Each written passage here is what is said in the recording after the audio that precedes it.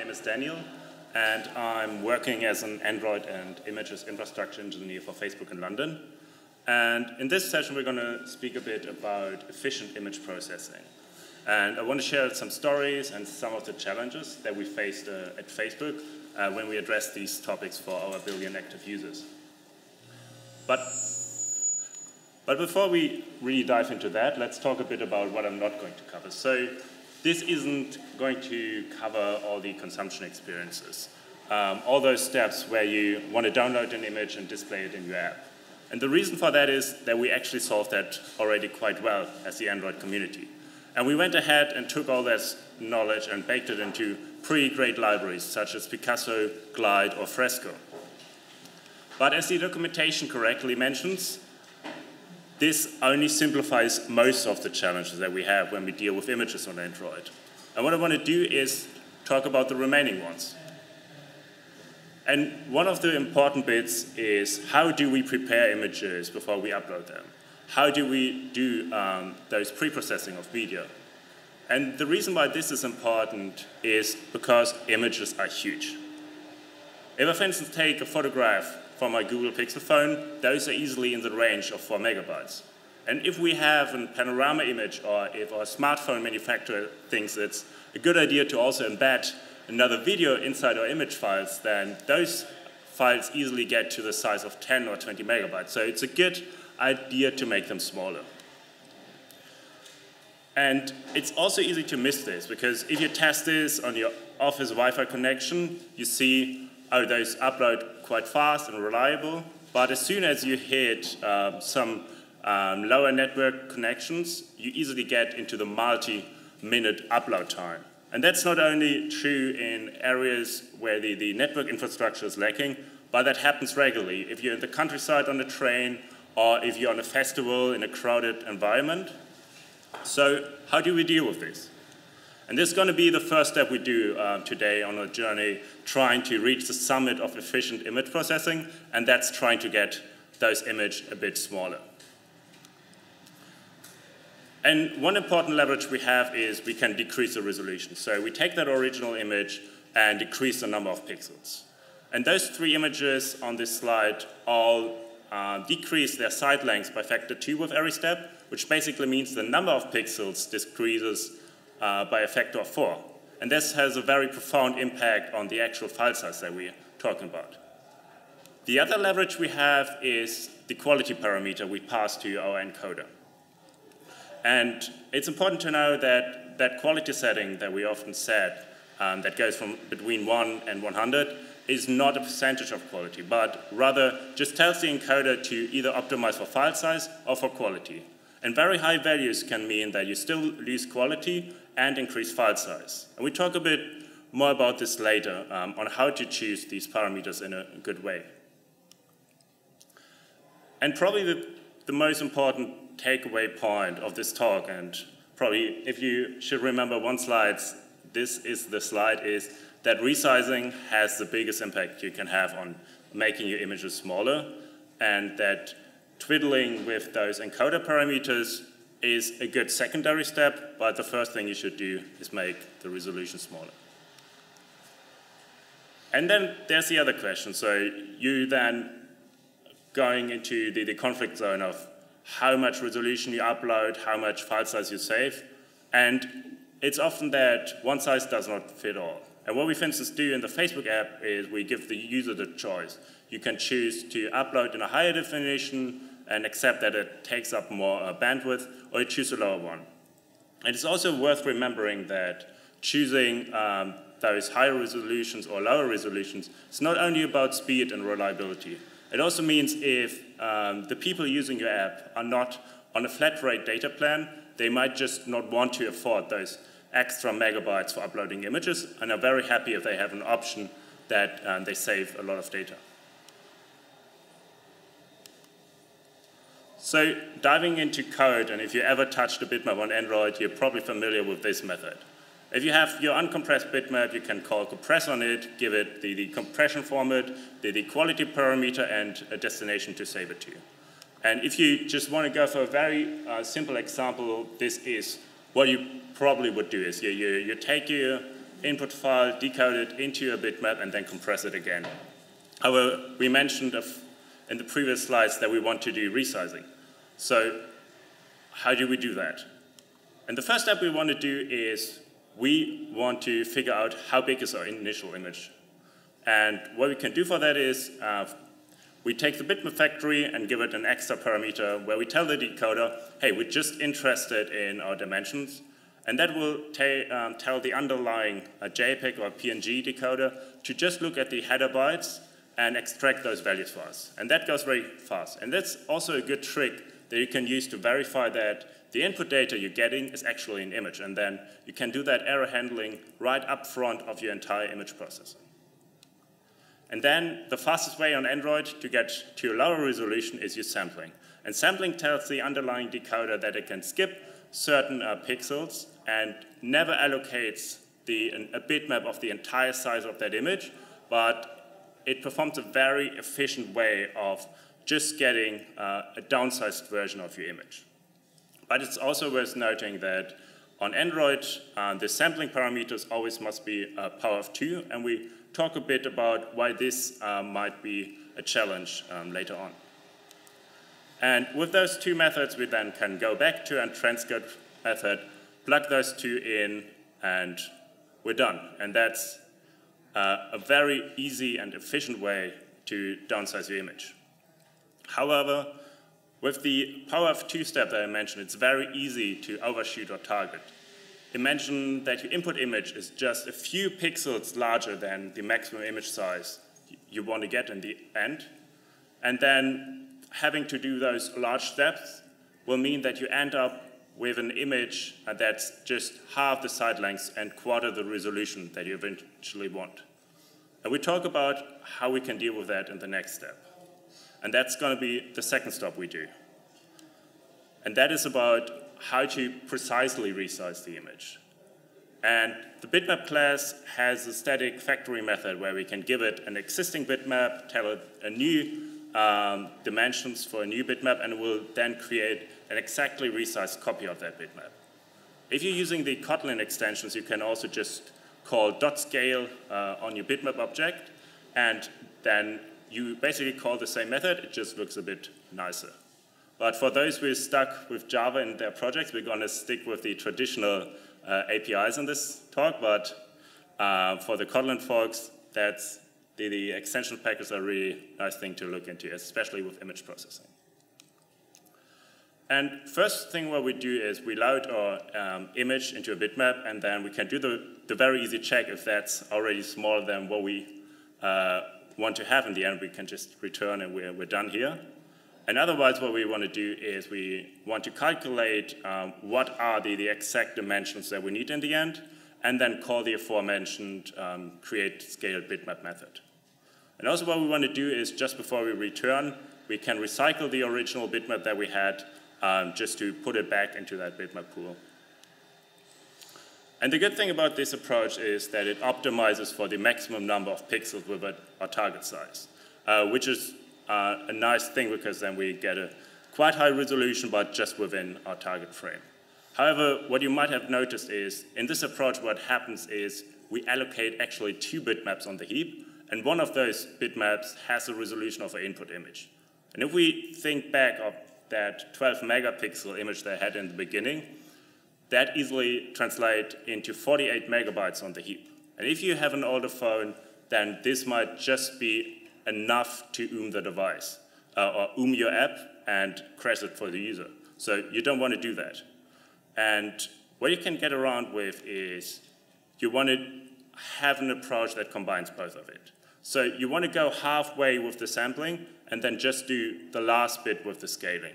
So you benefit both from reducing the initial memory footprint of your first bitmap and then just do the scaling for the last bit. However, there's some more edge cases.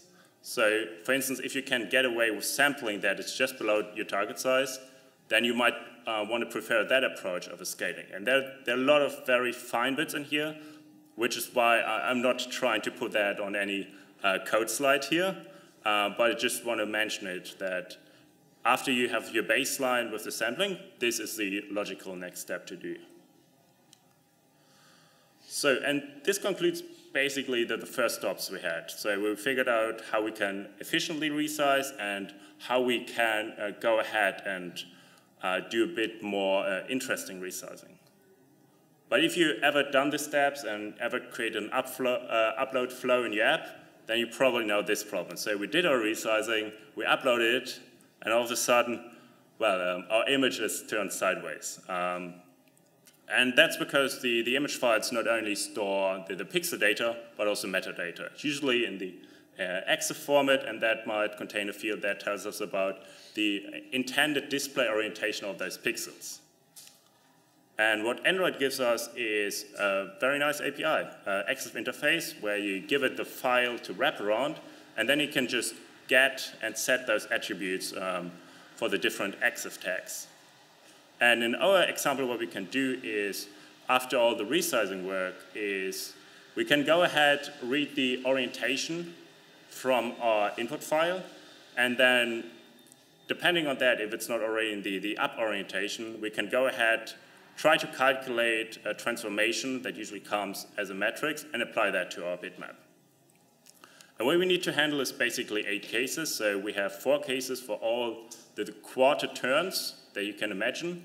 And then we have additional ones which are for the flip variations. And that's often used by device manufacturers for the front-facing camera, because then they can very easily just mirror or demirror the image depending on what kind of capture you're looking for.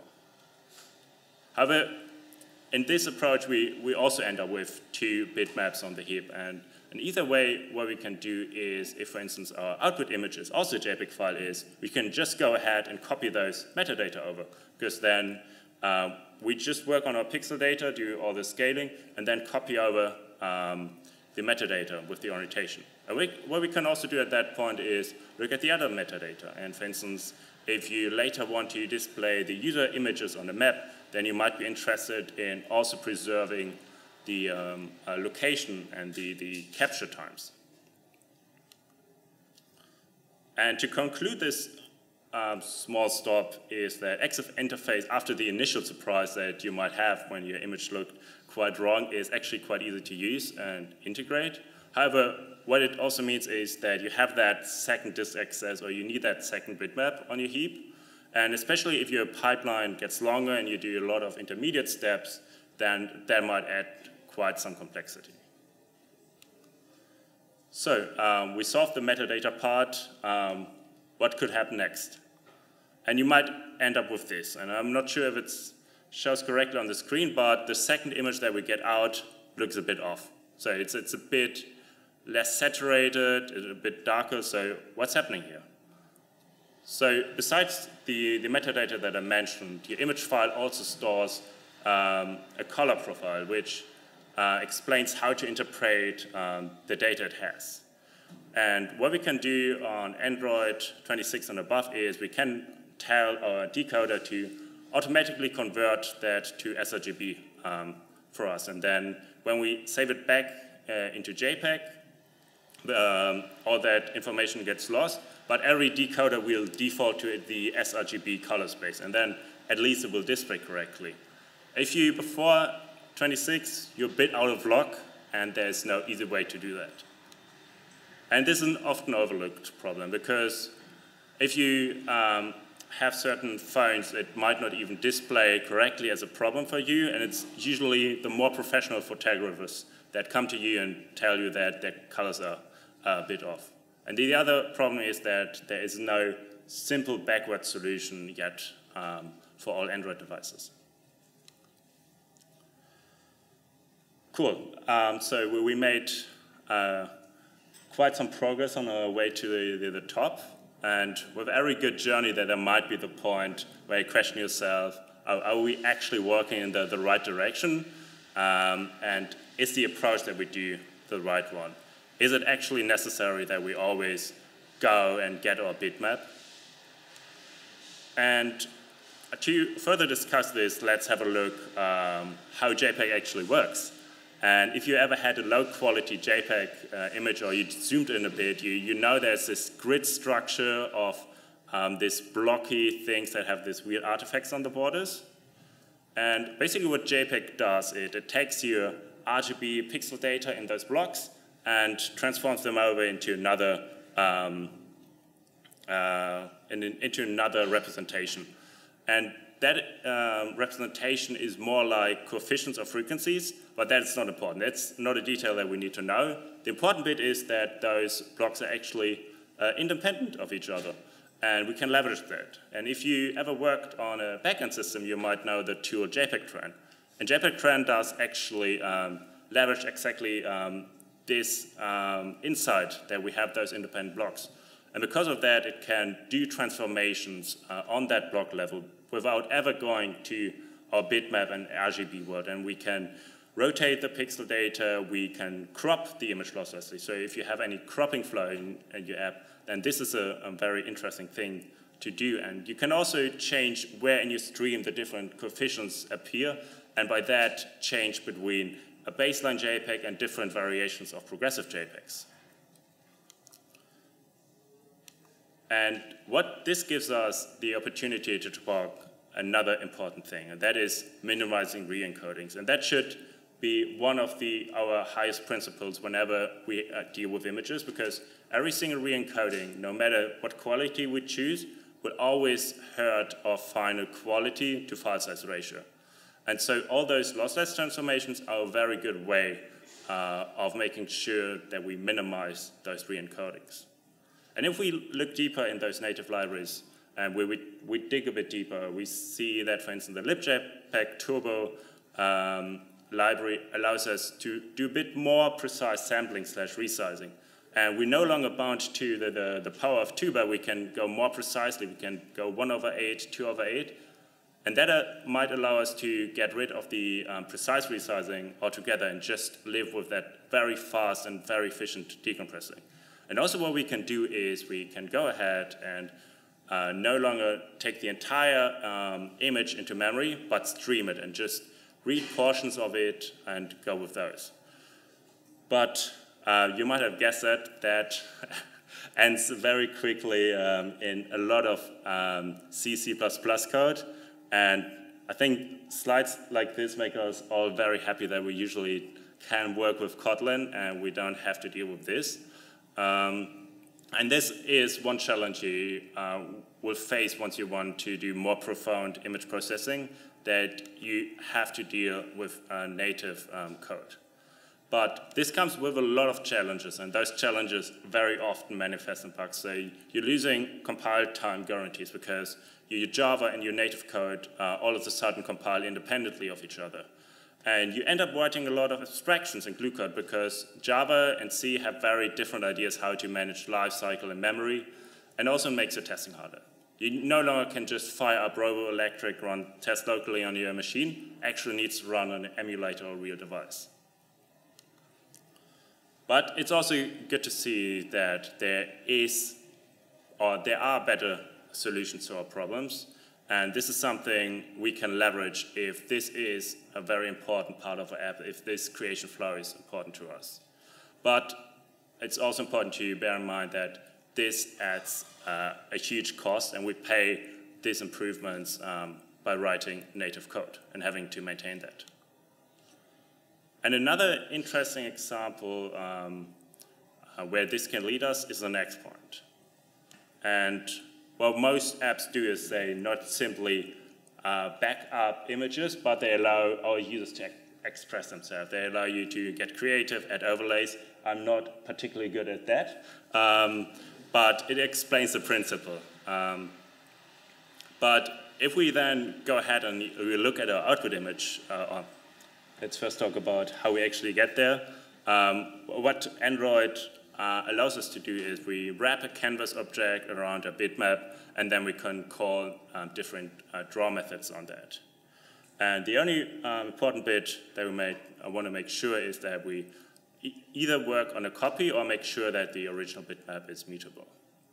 And with the Kotlin extensions, although this got easier, so directly on your bitmap, you can call an apply canvas method, and then just you specify a block with all the different drawing commands you want to do. So this is a nice way to save a bit of that boilerplate code. However, what you will see is our JPEG artifacts got worse. And especially on the boundaries where different colors change, where we get a lot of very colorful and noisy artifacts. And why is that? And that's another good motivation to look, well, what happens with image codecs, what happens when we compress. And what, for instance, JPEG does, and many other codecs, is when we take that RGB data and we leave that world, what we actually do is we split it up into one luma component and two chroma components for the color information. And the idea is that our eye is less perceivable for color changes, so JPEG actually stores those as a lower resolution. And that works pretty well for photographs, and that allows JPEG to compress images quite well. However, we then have this problem that color information is gone. So what we can do is we can tell our encoder that it shouldn't do that. So we just tell it, oh, don't resize our image, our color information, please. And that, again, brings it back into the native world. But it is just one more example where it might be worth going that extra mile to get the improved results. And what we did now is where we talk a bit about different steps we can do that hopefully improve our quality. But as every good engineer at this point, you might be questioning, is it actually worth it? And what's important whenever we do any optimization is, of course, to measure it, because otherwise we don't know which direction we're actually going to. And for image quality, there are basically a handful of metrics where we can measure quality, and they're usually reference-based. So what we do is when we take our input image, we take what we get out of our processing, and then we try to determine how much of a difference this is to the human perception. And probably the most common one that we talk about is MSSIM, and that stands for multi-scale structural similarity. And as the name maybe suggests, it has a quite academic sound and good mathematical foundation. But basically what it does, it goes over both images and works with derivatives of contrast change. And the multi-scale part just means that we execute it multiple times at different resolution, and by that simulate that a viewer might have a different distance to our images. And in the Android world, you often also see a Alchemy, which generates a similar code, similar result, but uses different underlying principles to get there.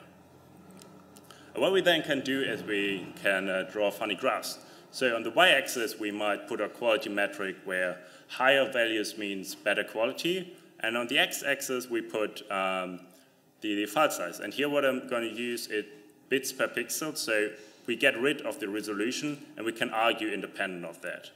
And if we take, for instance, a sample image and run it through a JPEG compressor, we might get a curve that's a bit like this. So in the beginning, we see for every bit that we spend on an image, we get a lot of quality improvement.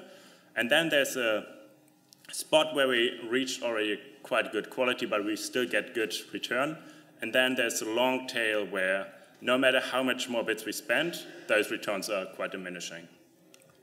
And usually for JPEG, where your sweet spot is somewhere in the range of 75 and 85. That's the range where you already have a good quality as a baseline, but still get good return on the bits that you spent. And what you can also use this graph for is you can compare different implementations. And one popular is Mozilla JPEG, which was released by Mozilla 2014. And the only thing it does different is in the encoding step, it just spends a bit more time and resources on finding better parameters. And the output it creates is still a standard conform JPEG file, which is very convenient for us because we can give it to all of the clients we have out there. And if we go ahead and draw it in the same graphs where we see it's all shifted a bit to the left, and that means at the same quality, we only spend a lower amount of bits. And that's something that's very interesting. And for the sample set of images where I run this on, what we ended up is having a 15% improvement. And that can mean a lot for people in areas with low or with high upload failures. Cool. So we made our way to the top. We figured out how to measure what we did, but let's take that time and have a look around. Let's have a look, well, what else is there? And if you followed the news, then you probably read about the high efficiency image file format, or short heap. And basically what it allows us is to use the keyframes of a video format and use that for images. And it was initially becoming part of the discussion when Apple announced it for their iPhone, but from Android Pie onwards, we also have support on our Android devices, and you can just use your normal BitmapFactory or with Android Pie, even image decoder to read those files and display them. However, if you want to create some, you have to do a bit more work. So what you need to do is you add the HeapWriter support library, then instantiate your HeapWriter, and then you can go ahead with that HeapWriter and add those image information. And there's a reason why this isn't as easy as your bitmap.compress, and that's because the codec is reusing the parts of the hardware that's actually already dealing with the videos. So the HeapWriter has to manage the allocation of those resources. And it's also important to notice that then the implementation depends a bit on the device, which makes deterministic statements about the quality a bit harder. And so, for instance, your set quality usually has a lower sweet spot than JPEG, but it also depends on which implementation the device is using. The other one that I'm personally quite excited about is AVIF. Sounds similar and has a similar idea. So instead of the HEVC codec, it uses the AV1 interface. And it's a standard that's currently in development, and it uses all sorts of new coding tools such as chroma prediction, interblock prediction, and basically what it gives is a much improved performance.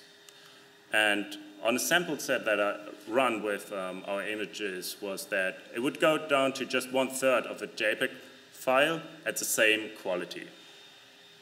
But this is nothing that's available yet, and that's something that will take its time to make sure. But it's also, at least for me, super exciting to see that there are new formats coming up and formats coming up that can make a profound change on how we deal with images and what kind of content we can deliver and how people can express themselves.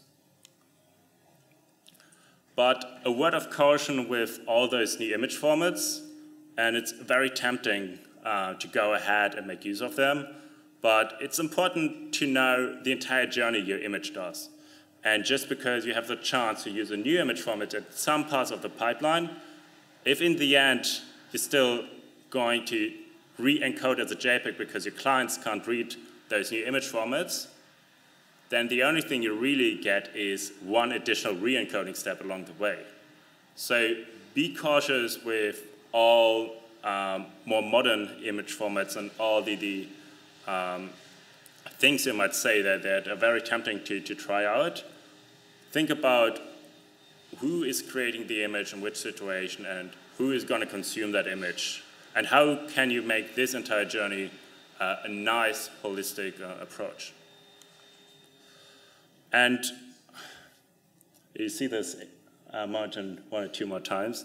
What we did is we had a lot of stops along the way, and this usually doesn't go as smooth, but you learn by failure, you do mistakes, and while you might find out it's quite hard to maintain, and what happens if you get another mountain? You have to climb this entire way again, you have to re-implement all this again, and that's a big challenge when it comes to trying new techniques and trying to deliver them in a maintainable way.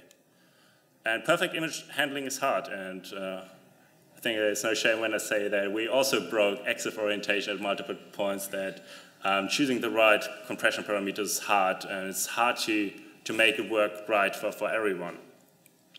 And we saw also a lot of feature engineers struggling with this and trying to go that way on their own. And instead what we did is we thought, well, hey, we're nice people. We built you a little chairlift, so you don't have to go that way yourself all the time. And for software engineers, that basically means we went ahead and we built a software library. And what we decided is we make it declarative. Well, that sounds very hypey. What we mean by that is that instead of you having to know all the different things you have to do along the way, just tell us what you want to have in the end, and we deal with that. And that also allows us to be the ones with the knowledge of making the decision. That allows us to go ahead and, are you doing this transformation and we know a very cool new approach for this, then we can just implement that and you directly benefit from it. And also declarative interface means it's very easy to write tests because your call to the library basically describes what you're expecting, and then you just have to match against that. And also it keeps all those native and C++ code far away from all our product developers. We are not very keen to deal with that anyway, and they let us deal with it. And also allows us to test our changes globally. So on our library level, we can go ahead and test different encoders and different techniques just as plugins.